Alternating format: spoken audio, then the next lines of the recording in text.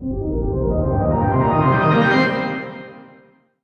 operational features of Waldorf's compact desktop synthesizer Blofeld.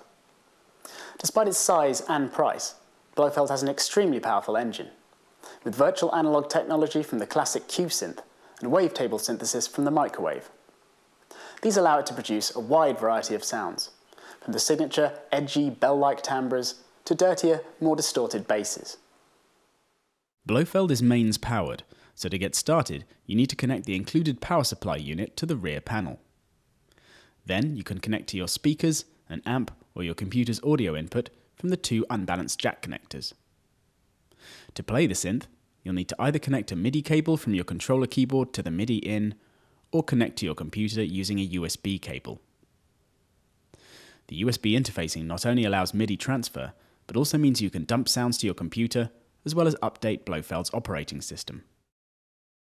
Once connected over USB, Blofeld will appear in the DAW as a MIDI device, and can be selected as an output source on a MIDI track for triggering sounds. The front panel features a king-size Paperwhite graphic LCD, with a stainless steel rotary knob for selecting sounds or scrolling through the parameter menus. Blofeld comes with over 1,000 sounds on board, so there's plenty to choose from. This dial is used to select a bank from A to H, and then this one scrolls through the sounds in that bank. To make sound selection even easier, the right-hand display parameter dial can choose a category. So if you need to find a suitable bass for your track, then you can choose Bass, and then rotate the selection dial. If the LCD has switched to a parameter edit screen, then the play button here will return to sound selection mode. The right side of the front panel houses the parameter matrix.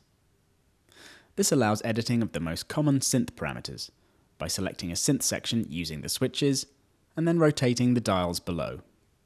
For example, to adjust the cutoff of filter 1, press the switch in the filters section so that 1 is illuminated, and then rotate the dial below cutoff. Or, to turn the arpeggiator on, press the lowest switch, and then rotate the dial below mode, until it shows on in the corner of the LCD. The dial below clock can now be used to change the timing of the arpeggiator. If you need to view any of the parameters in the matrix quickly, without editing them, then you can press and hold one of the switches on the left.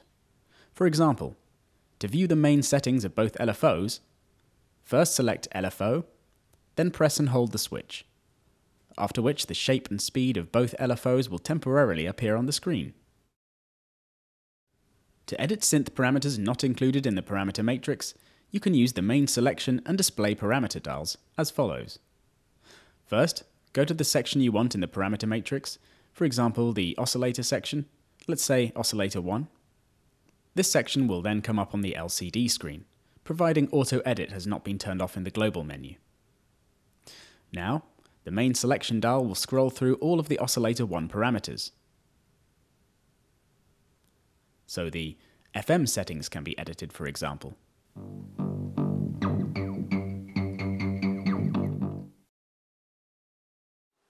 If a sound has been edited, and you are thinking about replacing the original onboard sound with the edited version, you can use the Utility menu to store it.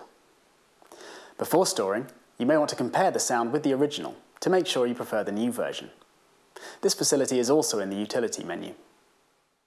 To do this, press and hold the switch labelled Shift on the front panel, then press the switch labelled Utility. Then rotate the main selection dial until Compare Sound is displayed at the top left of the LCD. Then press Shift and Utility again to return temporarily to the original sound. To go back to your sound, press Shift and Utility to go back to the Compare Sound option page, and then once again to revert.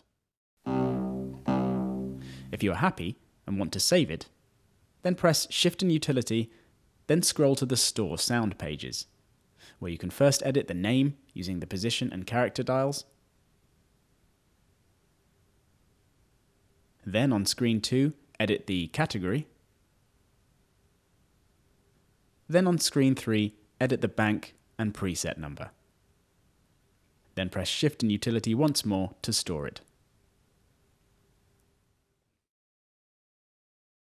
The global menu can be accessed in the same way as the utility menu, using the switches on the front panel, only now by pressing and holding Shift, followed by the switch next to Global.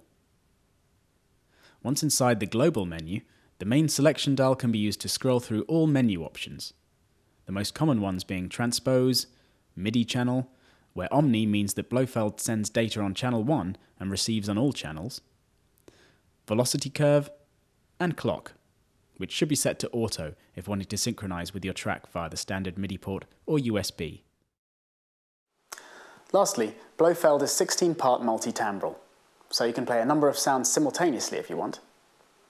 Once you've finished working with one sound, you can switch to multi-mode by pressing and holding Shift and then the switch labelled Sound/Multi. You will see Part 1 appear in the top left of the screen. Now you can press and hold the play button and rotate the main selection dial to switch to another part. Then rotate the selection dial normally to select a sound for that part, as well as edit the sound in the normal way. These sounds respond to the same MIDI channel as their part number, so if triggering from your DAW, then part 1 is accessed on channel 1, part 2 on channel 2, and so on. I hope you found this tutorial useful and can now start to have some fun with Blofeld.